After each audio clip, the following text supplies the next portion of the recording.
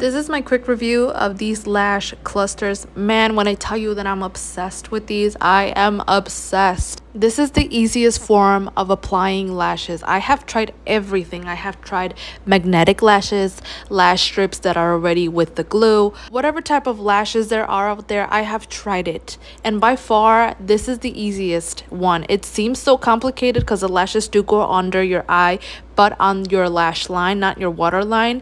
I thought it was going to be hard for me too, but it is so easy, and you take it step by step. It's just one lash cluster at a time, and they look so beautiful. They look like they have been they look like lash extensions. You can't even see the lash line on top of your regular lashes. It hides so beautifully. I get so many compliments. I love them.